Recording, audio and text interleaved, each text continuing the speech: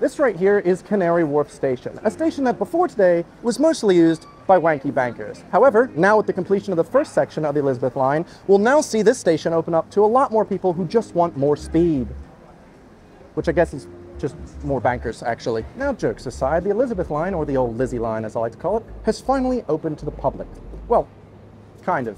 Most of it did. Some of it did.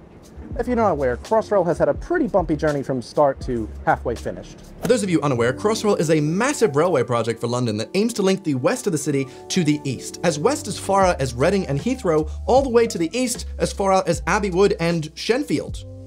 I didn't mean to put it in quotes, but I've also never heard of it before this, so I'm excited to learn more about Shenfield. But the big exciting thing is that it's going through London. It's an additional line that means that we can travel so much faster from here and there. Crossrail as a concept was initially proposed in 2007, the funding was approved in 2009, and well, it was meant to open up in 2017. And then 2018, and then 2019, but then 2020, but then 2021. And now it's 2022 and the first half of it has opened, which is why you can imagine it has been the butt of so many jokes for all of London, basically, and all Londoners for the last decade. It's kind of like that old joke, like a child goes to his dad and says, "Dad, can I have Crossrail by 2017? And he goes, 2018? Oh, what are you gonna do with Crossrail in 2019? I mean, it's 2020. How are you gonna be using that in 2022? You know? Fact of the matter is as well, not only was it 4 years over plans, but it was £4 billion over budget. So, oh boy, that's coming out of my taxes. So you've got a new train line. Okay, London, you got a lot of trains. Why is this so exciting? Well, imagine you're someone in the north and they just opened new Greggs. You've got loads of Greggs, but I can bet you're going to get yourself a celebratory sausage roll, okay? I know it. Now, these are really exciting times for me. Here I am sitting on the Elizabeth line with nowhere to go in particular just because I wanted to ride it on opening day. These times are so exciting, in fact, that I will talk to people about the Elizabeth line that have absolutely no interest in anything about London's infrastructure. The other day, I was in LA having dinner with my friend Elle, and she goes, "Well, Evan, what's new with you?" And I respond, "Well, I don't know if you've heard, but we've got a new train line opening up in London. I'm so excited." That's how excited I am, okay? She doesn't give a crap. Saying the word train in LA, they're like, what does that mean? Are you training for something? You mean the thing that poor people take? Now here at Paddington Station, the excitement is actually huge. As you can see, they actually have painted these lovely clouds. Because, you know, in London it's going to be cloudy, but with lovely blue sky peeking through. Doesn't matter if it's a beautiful day like it is currently today. Every time you leave the station, you'll be able to look up and see this beautiful little sky that integrates so incredibly well with the rest of Paddington Station. Now, the team behind Crossrail obviously took a bit long to do everything, but their attention to detail with certain things, like tying in the architecture of each station that is non-Crossrail with the Crossrail counterpart, can really be told. So I'm still at Paddington Station. I just didn't expect the excitement to be this high. I knew I was excited, but there is street art all around based on the Elizabeth line. There's 3 or 4 different beautiful pieces of purple trains.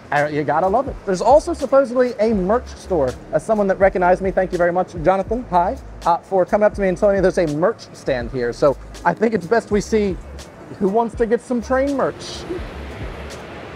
Guys, if you want interior design tips from me, there you go. Exclusive Elizabeth line moquette furniture available. Oh my God, I actually don't hate the throw. I'm gonna be honest, that's so cool. Socks, it's quite nice. 95 quid for the throw. Oh, I got lots of books and such, and oh my God, that is a really nice coffee table book. I think I'm gonna pick that up, actually. You can have your very own Elizabeth line train. An adult's t-shirt.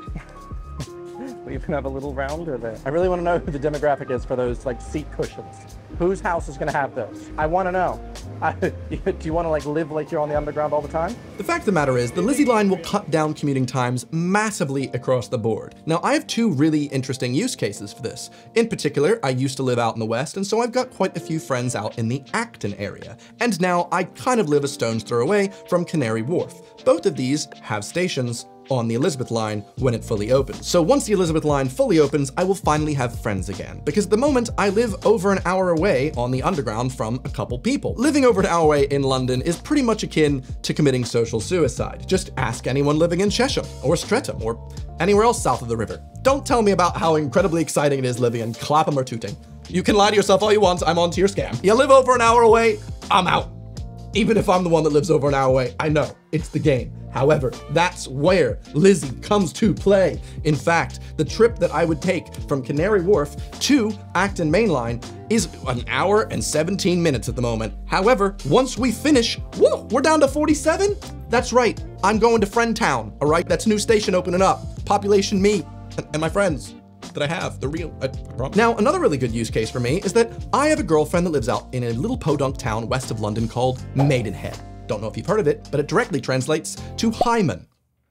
You heard me right. What you say to the driver on your way into the bus. Now, that aside, every time I want to visit my girlfriend, oh my God, is it a ball ache? You gotta get on the train near Canary Wharf, ride the Jubilee line past the loudest part of the entire train network, all the way slowly to Baker Street Station. Switch off, time to get on the Bakerloo, run across the platform, 3 more stops, boom, you make it to Paddington, get off the Tube network, now it's time to get on the rail. Now you gotta buy a rail ticket, get on the train, oops, it was the wrong train, you're in Ealing Broadway, switch trains, oh my God, take a long time, you're now in Maidenhead. Okay, repeat the process on the way back. It's very convoluted, it's very annoying, and it's worth it, okay? This is what relationships are about. However, after Lizzie pops that cherry of completion of the entire network, getting to Maidenhead will actually be so much simpler for me. I just get on one train in Canary Wharf, and I just sit back. I ride it, it goes all the way to Maidenhead, I get off, relationship saved, okay? It sounds like a dream. Now, before I get the comments about this, no, Elizabeth Line is not actually a tube line as much as a rail line. However, I really don't care about the distinction between these two things as much as I do care about the distinction between the tube lines and the overground. Underground, overground, very different. One of them is good. The other one's the overground.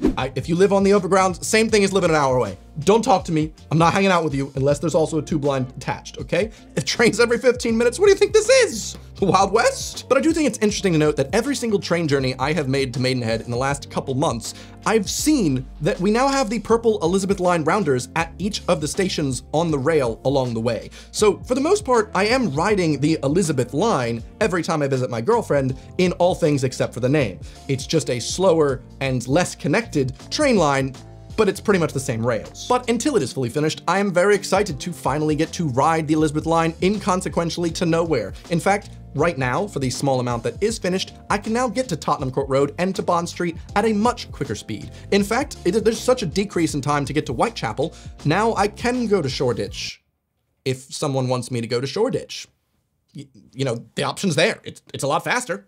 No more buses. That, and after riding the Elizabeth Line, it is so stunning how beautiful and how much attention to detail has been put into each and every train station. Like, you can tell that the people that went incredibly over budget and took 4 years extra, well, they took that time to make something to be proud of. You can really tell how much effort was put in, and I'm just so excited that I got to ride it. And in fact, the funnest fact of all, supposedly, once the Elizabeth Line is fully complete, it's meant to relieve the congestion on the rest of the tube lines by 20%. Now, it's probably not going to be enough to alleviate the overflowing Northern Line trains at night, or do anything to make Green Park less of a ball ache, but it's a welcome addition nonetheless. And as a Londoner, I am so happy and proud we have another line that everyone has spent a collective £18.8 billion to have.